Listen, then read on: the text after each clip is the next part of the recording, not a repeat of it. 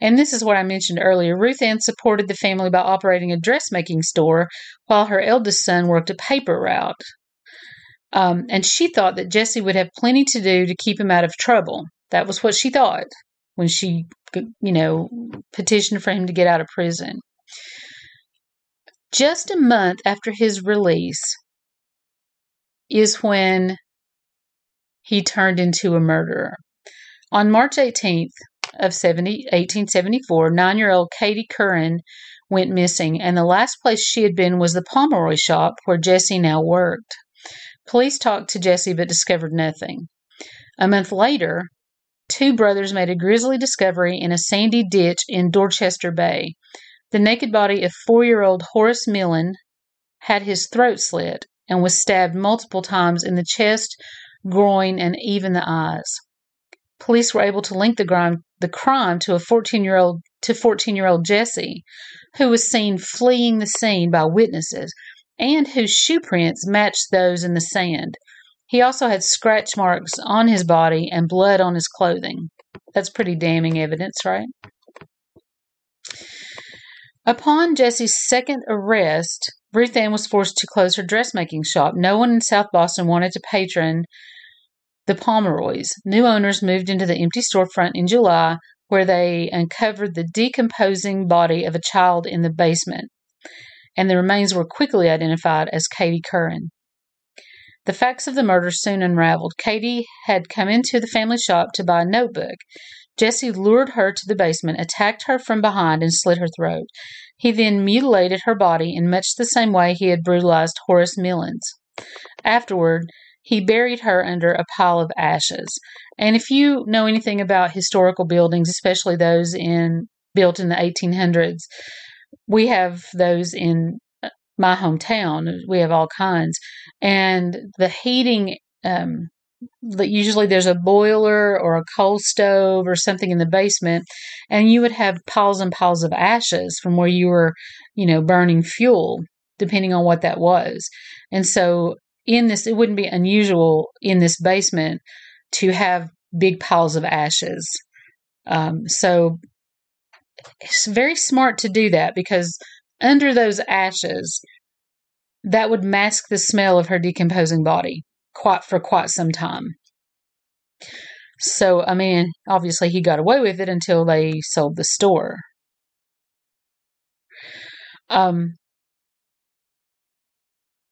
Initially, Jesse confessed to the murder, saying that he couldn't help it. Later in life, he would amend his confession. In a rambling autobiography penned while incarcerated, Jesse alternately maintained his innocence and claimed insanity. In December of 1874, young Jesse Pomeroy was found guilty of first-degree murder. He was 14 years old. The judge initially sentenced him to death by hanging, but Massachusetts Governor William Gaston refused to sign a warrant for his death on account of his age. Instead, Jesse spent the rest of his life in prison, part of it in solitary confinement, which began just shy of his 17th birthday in Charlestown State Prison. He died in the Bridgewater Hospital for the Criminally Insane at the age of 71 on September 29th of 1932.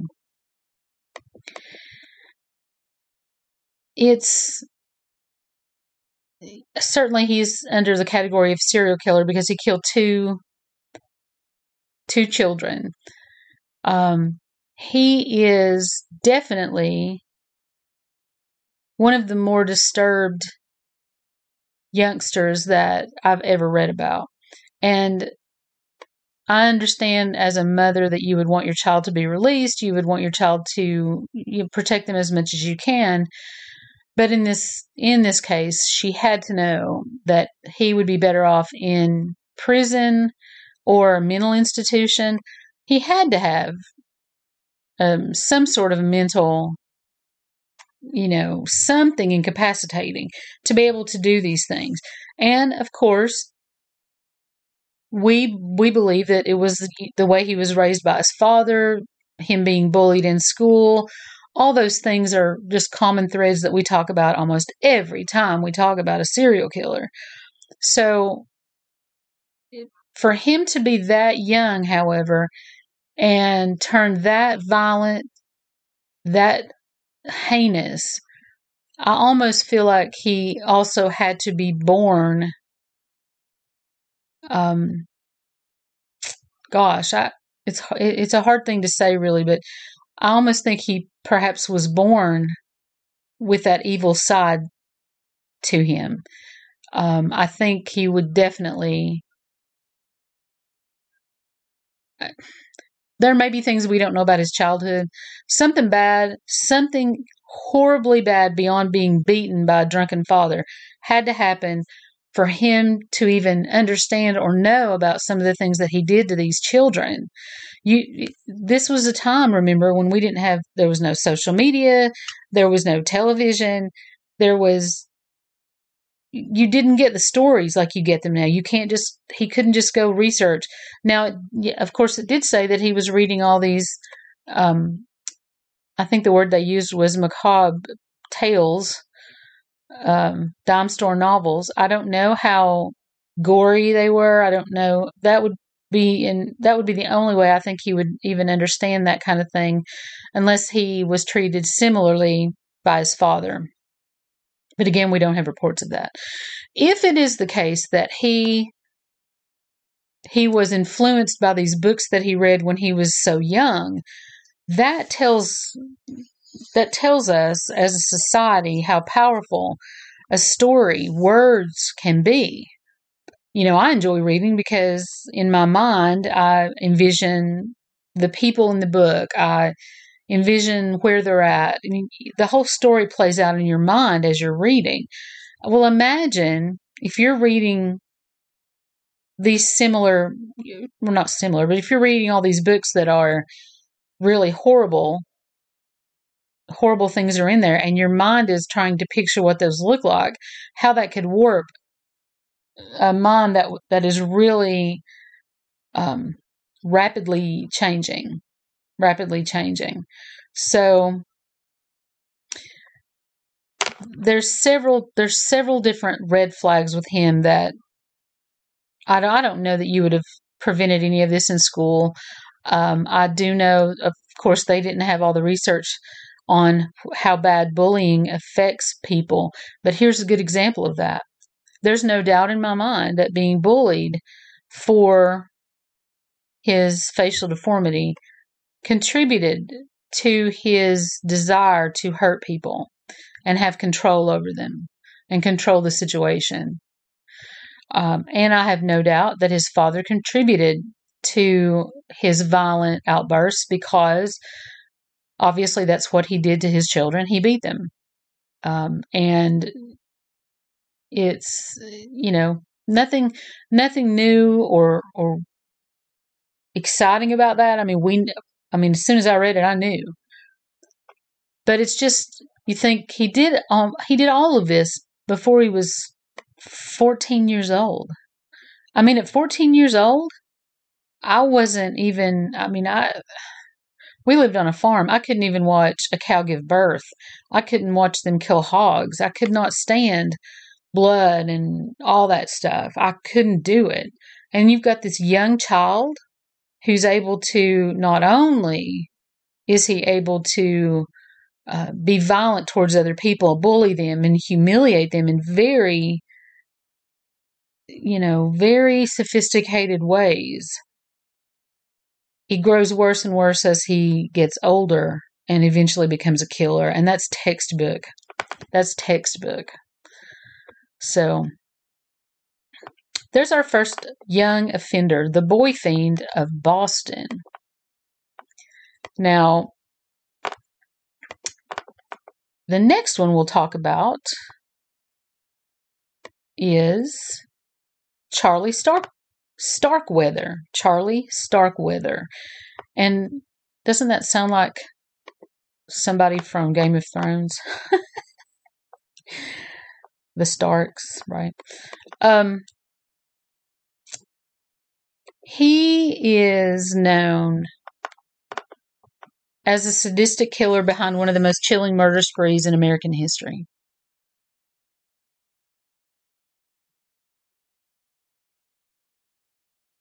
He was born in Nebraska. Okay, He was born in Nebraska, but he was from a family of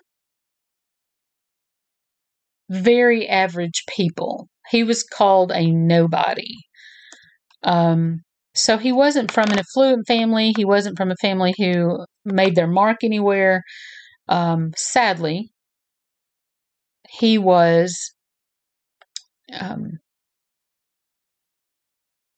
just insignificant. I guess he felt insignificant. But in his death,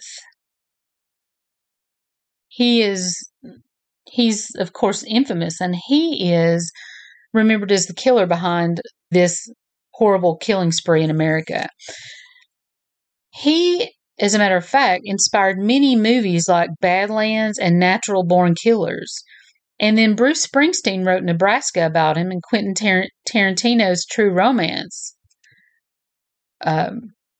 reflected on, they were influenced by his crimes. And Stephen King admits that he had a youthful obsession with Starkweather, who appeared in his books under numerous guises.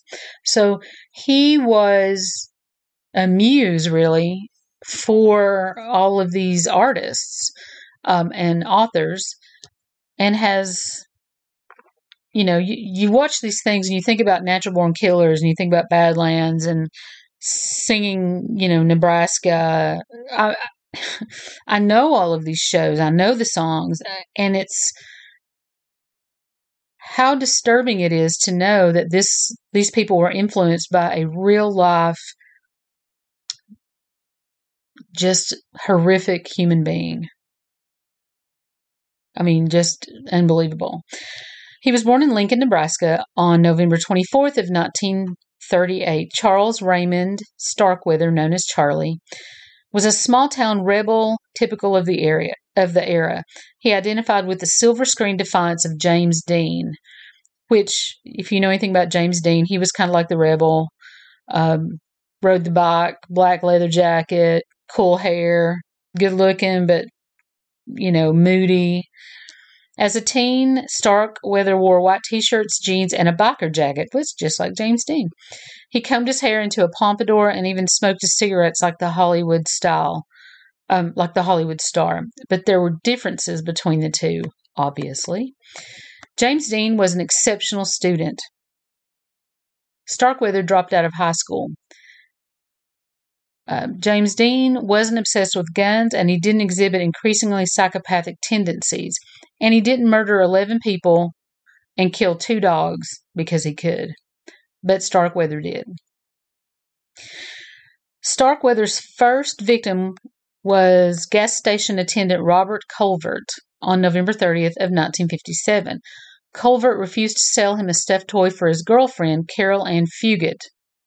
It enraged him, so Starkweather shot him before robbing the gas station and whatever cash he could find on Colvert's body. And that is known as his first murder that we know of, right? We always, I think you always need that little disclaimer that this is the first one that we can pinpoint and attribute to him. Doesn't mean it's his first, but we're saying we know it's the first based on the information we have. Fugit's family was next. Her parents, Marion and Velma Bartlett, loathed Starkweather, only seeing trouble from him. They also disliked their 14-year-old daughter having a 19-year-old boyfriend, especially Lincoln's resident hooligan. Keep in mind, kids got married much younger in the early 1900s, late 1800s. We didn't have the rules of statutory rape. It wasn't unusual to have 12, 13, 14-year-old girls dating older guys, even young men. And I think a 19-year-old would be considered a young man. On January 21st, 1958, after Marion and Velma Bartlett told Starkweather yet again to stay away, he shot them to death and then stabbed and strangled their 2-year-old daughter, Betty June. Now, I know you know what I'm going to say. I can completely digest